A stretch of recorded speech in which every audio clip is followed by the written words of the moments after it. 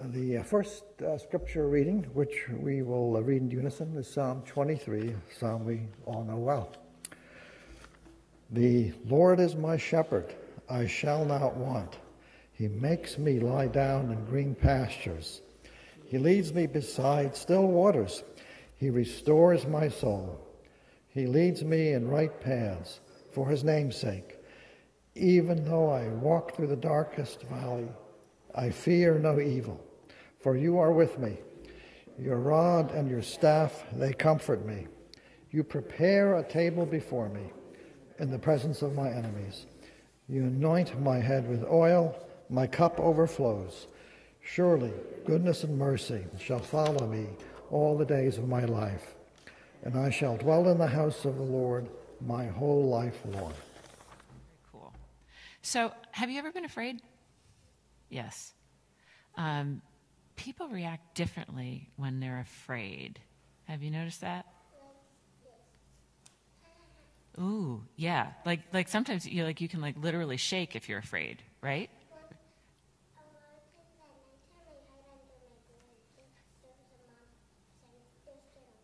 Because you're scared of monsters. So okay. So what do you tell yourself?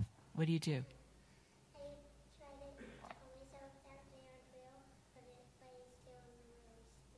Okay. Oh, okay. So I'm going to tell you. We're going to talk about that. Something that you can do for when you're scared at night. So some people, when they get afraid, they get really. And I think it also depends on the situation too. So it's not always the same time. But some people, when they get afraid, they get really brave, and they think they're going to fight it, right? So what's the stance that we could do for fighting, to show fighting? Like this, right? Do you two ever fight? Yeah, right? Okay. I knew that. I have an older sister, and we used to fight a lot. But if she felt like anybody was threatening me, she would defend me. She would, through me. It was like, you got to get through me to get to her. And I always appreciated that, having my big sister do that for me, right? And then sometimes people, when they're afraid, they run, which sometimes is the smart thing to do.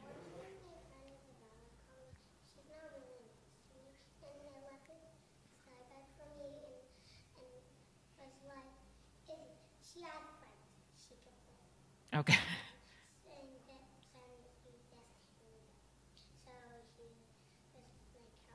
So that's really nice. That's a good story to remember. That's really sweet. Okay, and then sometimes you're afraid and you're like, you don't know what to do, and you're just like frozen. Ever seen that happen? Where somebody just like, you don't know what to do?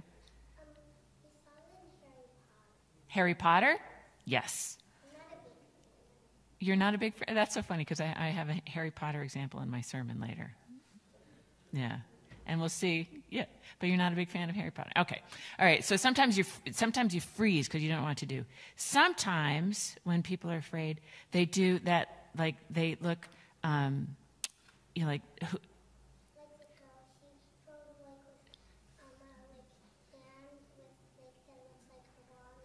yes, like she has a wand, right? All right. Well, we see that all the time in Harry Potter, where they're defending one another, right? And that was my next example, where sometimes you're like, okay, who needs to be taken care of, right? And so,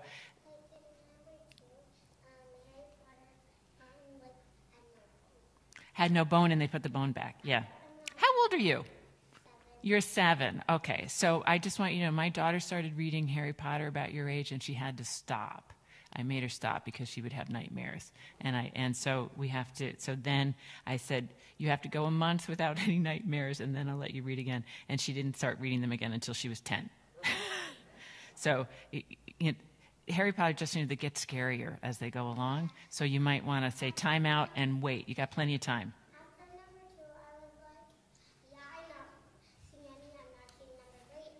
Yeah, I would hold off. You got the rest of your life to read Harry Potter. And there's all the movies and all that stuff. All right, so number 5, you didn't like the snake? Oh my gosh, right?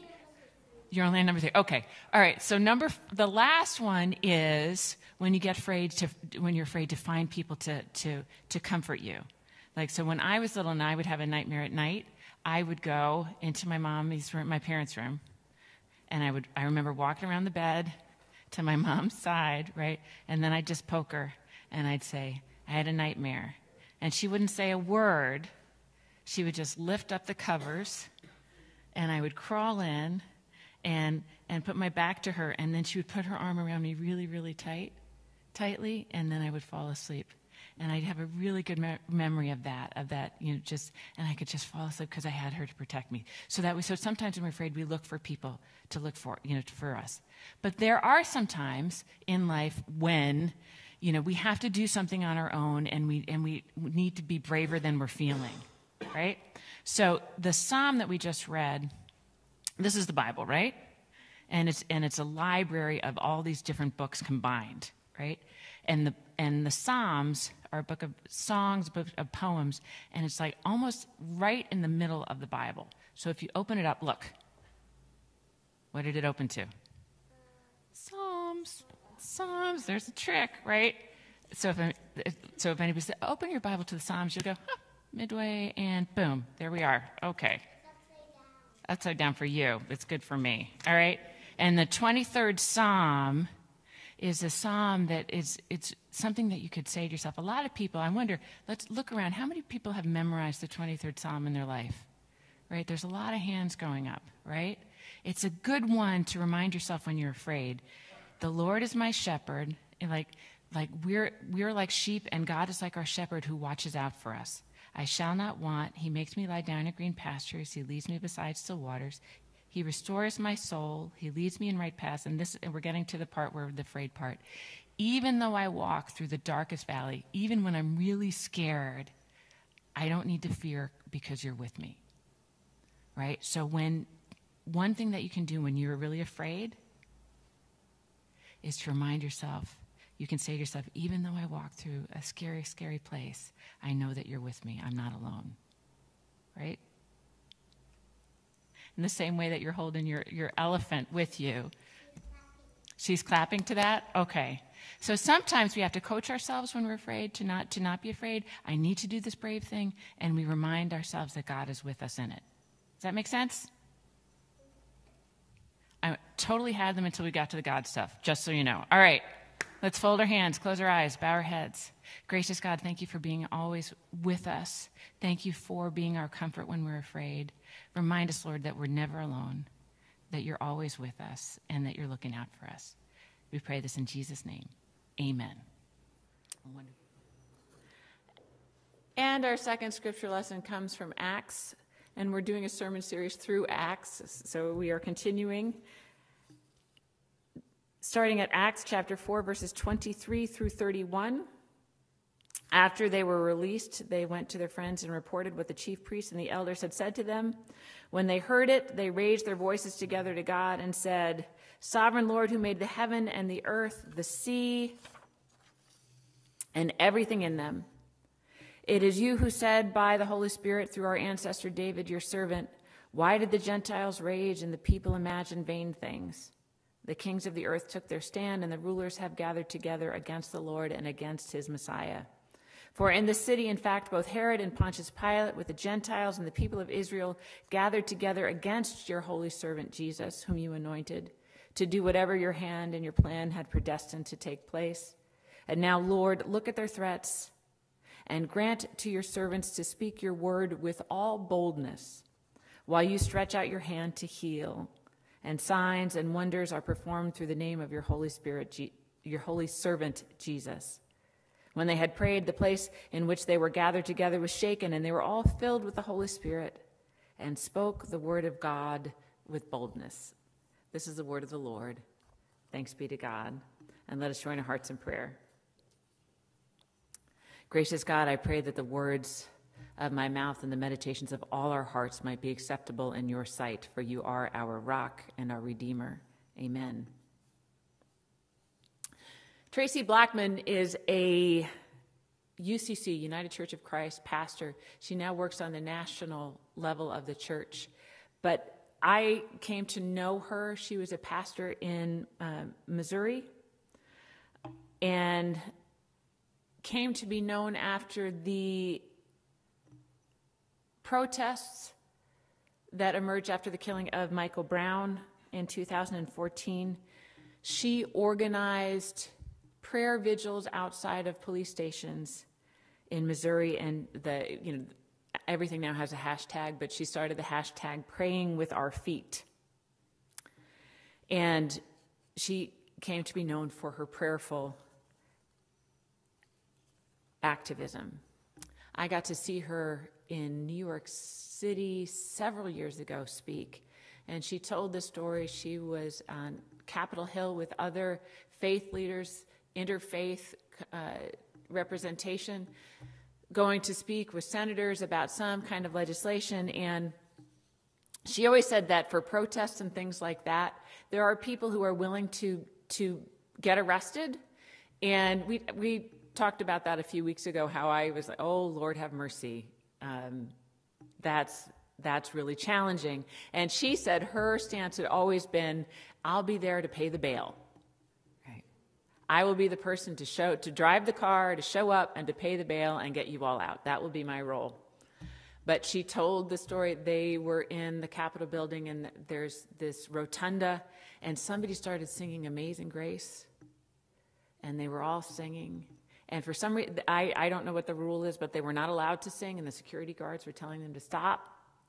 And she said, and my fear was overcome by righteous indignation. She goes, I was mad. I'm going to sing.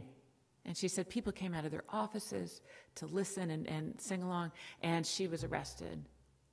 And she said, you might think that the activists, that, they're just braver than you. That there's, they have a different gene, a different, a vein that runs in them. She's like, but the truth is, we show up afraid, but we show up. I learned from her. The disciples in Acts have figured out that talking about Jesus, healing in the name of Jesus, is going to bring persecution. In fact, it is believed that the writer of Luke and Acts he's writing to a persecuted people because it keeps happening, and telling them to be bold, to keep on keeping on despite the reaction that they're going to get. And again, from healing people, from talking about Jesus.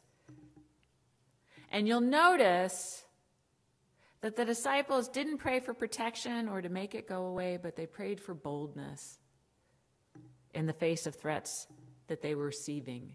Help us to be bold. We see boldness in many characters in Scripture.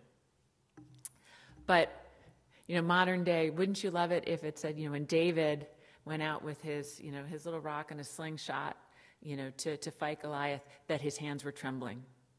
That would have humanized him. But we can imagine it. But he stepped up regardless. He showed up afraid.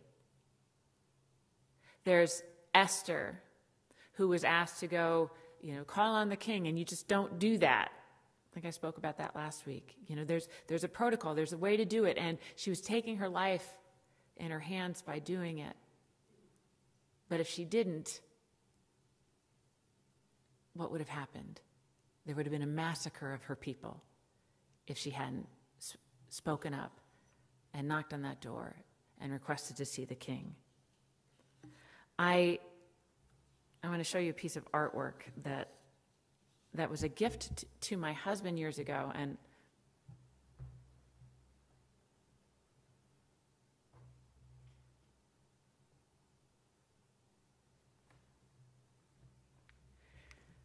a friend of my husband's in college who is Jewish went to see this photographer who has, it's a print that's signed, it's a poster that's signed, and it's so powerful, and I had it framed, and then it was like, well, where do you hang this? But it's one of those images that sticks with you. It's called the Last Jews. I don't know how you pronounce it. It's a Polish town, Radauty, and it's one man bearing another.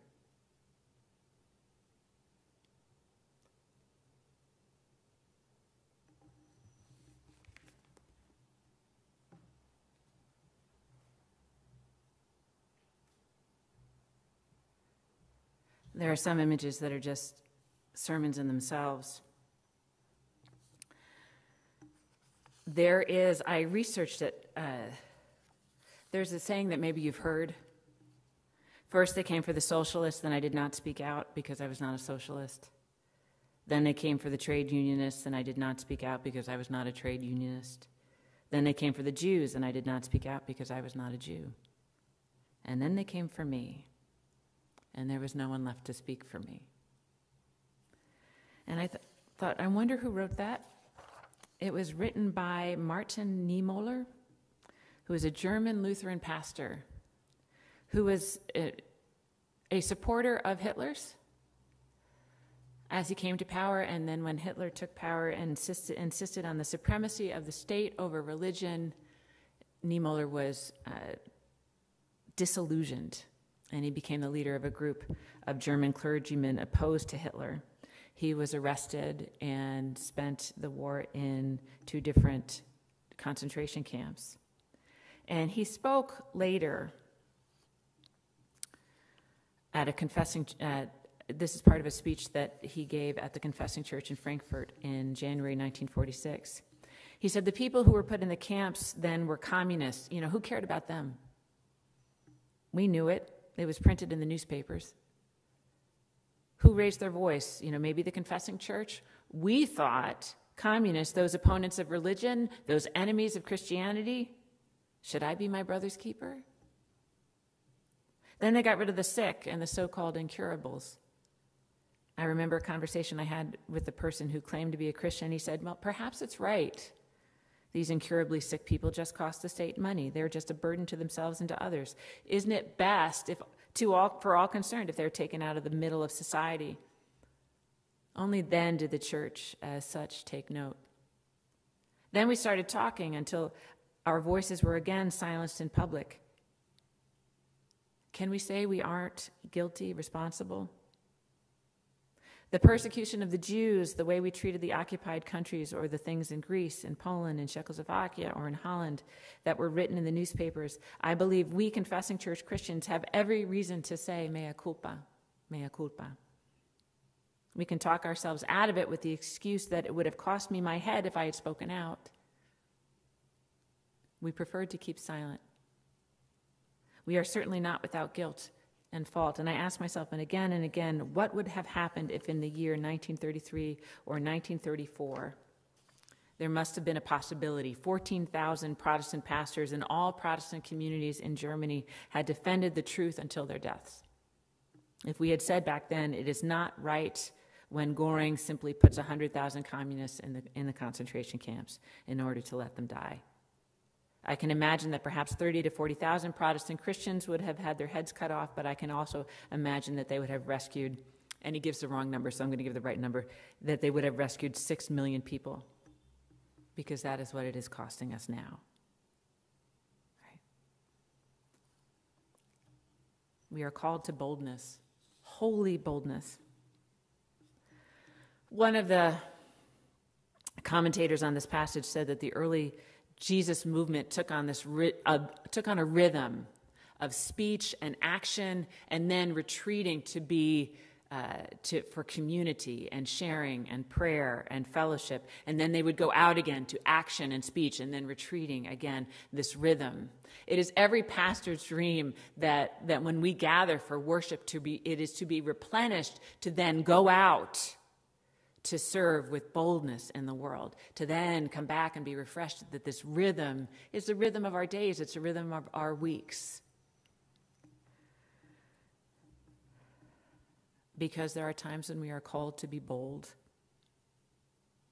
to speak up when we think something is unjust, protest, defend, show up scared, pray for boldness. And it means finding our voice and using it. And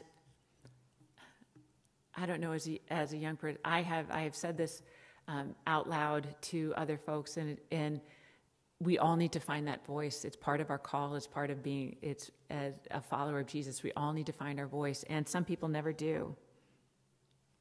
Maybe for some people it comes naturally, but for a lot of us, it takes concerted effort. It takes practice to stand up for what we believe.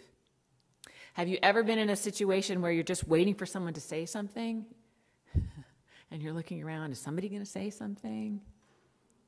And then finally you realize if you don't say it, nobody's going to say it. I have a vivid memory of that, and then darn. And the conversation is in my head is literally, but I want to be liked. And I don't want to get put in that box. Resist what is inconsistent with your values. And here's my Harry Potter example. Right? In the books of Harry Potter, in Hogwarts, there are these 4 houses.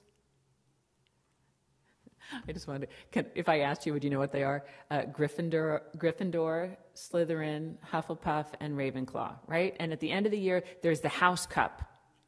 And Dumbledore at the end, there's one of these that gives out points to each of the houses to, who won the prize at the end of the year, because throughout the year they're getting points for behavior, good stuff and bad stuff and all that, right? So it looks like this one house is going to win, and Gryffindor, which of course is the Harry Potter's house, right? And they're behind by, it's a dead heat, it's a tie, and then Dumbledore and his voice, and there are all kinds of courage. Dumbledore says smilingly, "It takes a great deal of bravery to stand up to your enemies, but just as much to stand up to your friends." Anybody know is anybody with me? "Therefore, I award 10 points to Mr. Neville Longbottom." Isn't that a great name? Neville Longbottom. Because he stood up to his friends when he thought they were doing the wrong thing, and they got that point, and they got points, and Gryffindor wins, and we're all happy. I am haunted by a memory of not stepping in when I saw a kid being bullied, and I was an adult, and I literally just stood there frozen. And this other adult, who come to find out was a teacher and handled it beautifully, she taught me how by watching her, came over and asked the kid, "So, where do you need to be?" And all. But I couldn't believe that at my age I would freeze like a little kid. And I resolved to do better the next time. A friend of mine who's a college teacher lost a sister to an abusive relationship. He saw one of his students, female, had cuts all over her body, and she begged him not to say anything, and he said, "Never again, no, not on my watch." And he reported it, and she got help.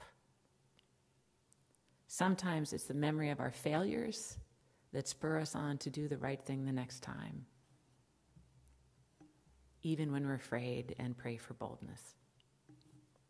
We have to be willing to step up when our faith demands, when justice is called for and we see something unjust happening.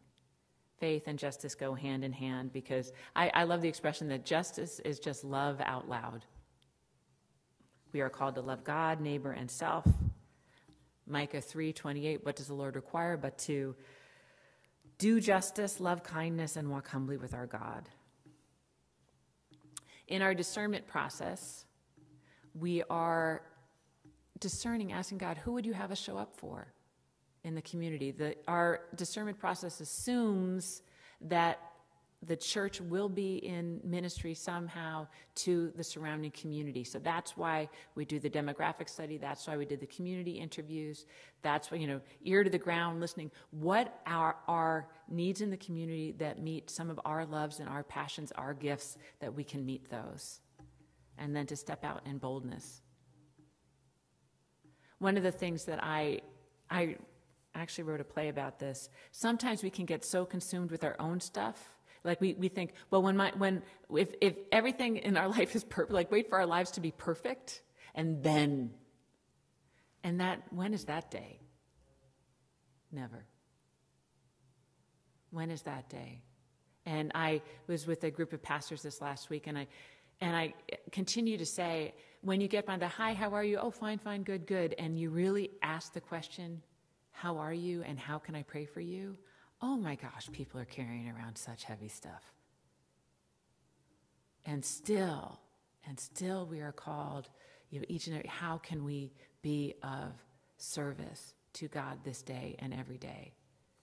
this past week I was, and as you know, I have a full plate recently, but I was visiting when my mother-in-law was in the hospital, and I was sitting with her roommate, and I had been praying for this woman because the doctor was in, and I heard the prognosis.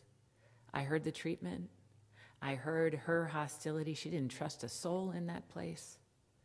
And I was praying for her because, oh my goodness. And I was sitting there the next day or the day after that, and she engaged me in conversation. And I ended up talking with her and then praying with her. And I was just so grateful to God that, despite everything, that even when we are burdened down, God can use us. And I want to say, it's not always big ways, it's small ways. But and I know that for her, I got to shine a little light in her life, but she shined light in me too, because I've told everybody about it, and I'm saying it again now. It was such a blessing to be able to pray with her and to see how well received it was, and for her to get to share her faith with me too.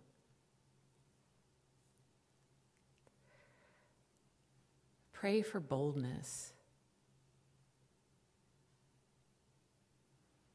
That when God is asking us to step up, we'll be able to step up afraid. And I do need to say that for me, that journey of being able to, and maybe think that, as a pastor, it must be easy. I have grown into much more bold with my faith, much more. For the longest, somebody asked me this recently, I don't know who, in my home where I live, I just want to be Robin. I don't want to be Pastor Robin. I just want, and then finally realizing my faith is who I am, and so much more free and freer with that, and bolder with that, and get to shine the light and have that light return to me so much more when I'm bold and free wherever I am, recognizing that God places us where we are to shine that light wherever we are, regardless. But that's been a journey for me. But as we grow in faith, as we step out, as we meet those fears and recognize how God is with us and sees us through, then we are bolder the next time, and bolder the next time, and bolder the next time. We can't wait till everything's perfect. God promises to be with us and calls us all the time to shine our lights.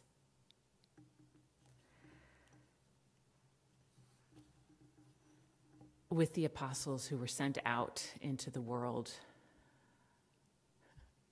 just to witness and testify to what they have seen, that is our call this day, every day, to shine our light and not be so worried about the reaction, but to give glory and honor to Jesus Christ, who has made all the difference in our lives so that he might make all the difference in other people's lives. In Jesus' name, amen.